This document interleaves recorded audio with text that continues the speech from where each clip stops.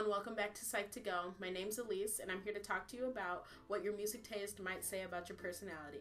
So everyone has their favorite musician, singer, rapper, band, genre of music that they like to listen to, and it actually might say a lot about the type of personality that they have. Based on the big 5 personality traits, which are extroversion, agreeableness, conscientiousness, neuroticism, and openness, the type of music that you listen to may put you into one of these 5 personality traits. Now, obviously, everyone has a little bit of each, but the type of music you listen to may lean you more towards one of the specific 5. So if you like happy, upbeat, cheerful music that has a good tempo, something you can listen to when you're doing everyday things like your chores or walking your dog, cleaning, things like that, then you would mostly have the trait of extroversion. Now the trait of extroversion, which sounds a lot like extrovert because obviously it's like the same thing, means you're excitable, you're outgoing, you're social, you're talkative, you're assertive and expressive, and that means you generally like to listen to music like hip-hop, rap, electronic, dance music, things like that. Now, if you usually have intense reactions to music, like new music that you've never heard before, and you really listen to it for how it sounds, and you also like upbeat and more conventional music, like things that you hear on the radio, then you mostly have the trait of agreeableness. The trait of agreeableness is described as being very kind, very cooperative. So when you hear music, especially music that you've never listened to before, you really listen to it for what it's saying, how the melody sounds, because you really want to get the full experience. You really just want to hear it. Now the next personality trait is a little bit different from the rest of them. It's conscientious.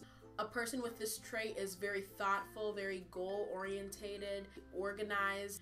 The type of music they listen to doesn't really correlate to how their personality is gonna be. So if that's you, you like what you like and you don't what you don't.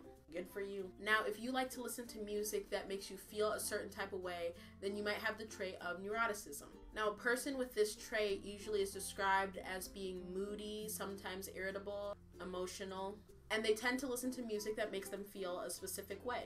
If they want to feel happy, they might listen to a country song or a pop song that's upbeat that they like a lot. Or if they're feeling down, they might listen to a sad soundtrack from a movie. Or if they're feeling very confident, they'll listen to a song that matches their mood. So basically, someone with this trait will listen to something that matches the way they're feeling in that specific moment.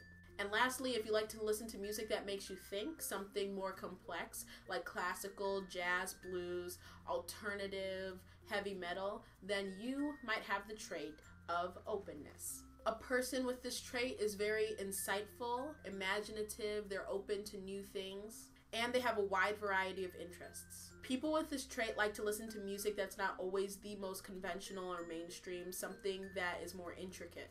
But they're always willing to listen to something new and like all kinds of music. Now, when it comes to the music, there is some overlap between each 5 of the personality traits. Just because you like one type of music more doesn't mean you don't fit into a specific trait more than the other. So you could have a lot of extroversion and openness in your personality and still like to listen to music that makes you sad sometimes. So this is not all set in stone. Most people like different types of music, but the kind of music that you listen to most often or that you like the most, you might realize you fit into one of these specific traits more than the other.